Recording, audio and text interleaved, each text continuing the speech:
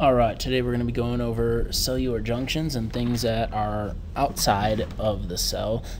You guys should have gone over what's inside the cell when you're going through chapter 4, going over organelles and how things work on the inside. Now let's talk a little bit about how cells connect to each other and how the space in between those two different cells. When I say extracellular material, I'm just talking about stuff outside the cell. And one structure that is a part of some cells that is considered an extracellular material is something called a cell wall. It's considered extracellular because it's outside the plasma membrane. Cell walls are made of cellulose, which hopefully you see the OSE at the end of that, and you should know right away that that is a carbohydrate. And cell walls provide three big functions for specific cells. Not every cell has a cell wall. All plant cells have a cell wall, all fungi have a cell wall, and some prokaryotes have a cell wall. The reason those things have cell walls is that unlike animals, they don't have a bony skeleton to keep shape. So the cell wall is going to provide some rigid support on the outside of the actual plant cell. And inside the plant cell, hopefully you remember there is a storage unit called a vacuole. In a plant cell, when the vacuole fills with water, that puts pressure on that cell wall, and that creates something called turgor pressure, which we'll talk about in Chapter 5 a little bit more as we talk about things on the membrane and outside the membrane.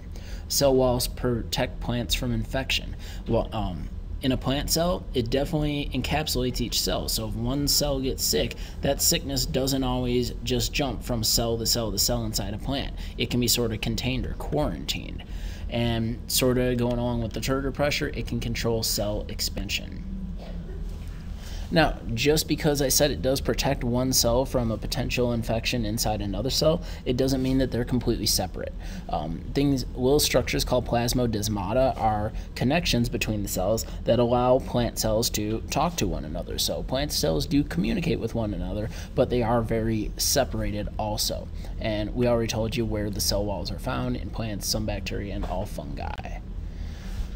Now, when we're talking about plant cells and animal cells, so kind of all the multicellular organisms, the space between the cells is what we call the matrix, the extracellular matrix. And inside the matrix are a lot of things, are these fibers called collagen. Now, in me, because I'm a little bit older, my collagen fibers are starting to degrade. And when that happens, I start to get wrinkles. You guys are nice and young, so your skin's all tight on your face still. When I smile, it looks like an old catcher's mitt, which, yeah, that's not a good thing. The matrix, though, allows cells to be held together really tightly. And while they're held together really tightly, put your thumb on the back of your hand and wiggle it around on your other side.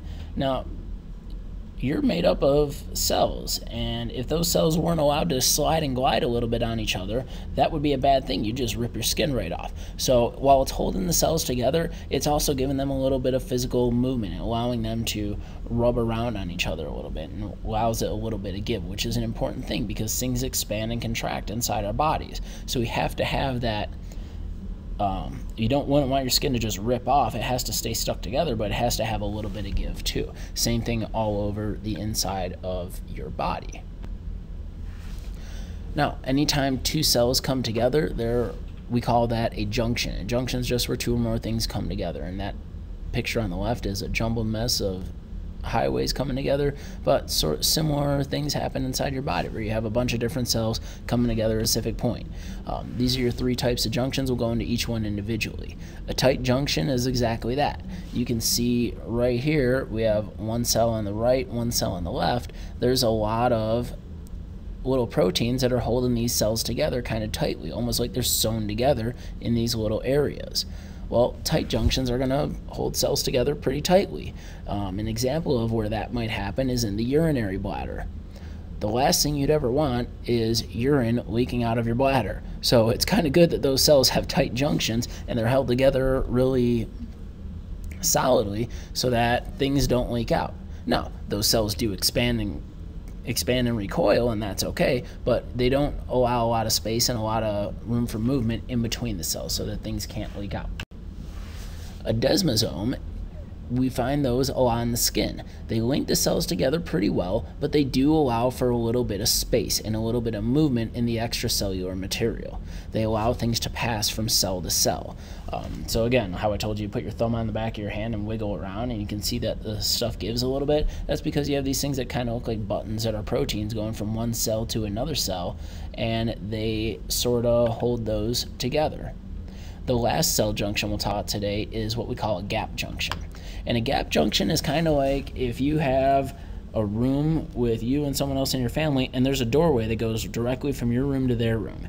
That's sort of what happens in a gap junction, is that we have these little proteins that are embedded that hold the two cells together, but also act as a passageway. So if I want to get material from cell A to cell B, it doesn't even have to actually leave the cell. It just goes right through the tunnel and goes from cell A to cell B.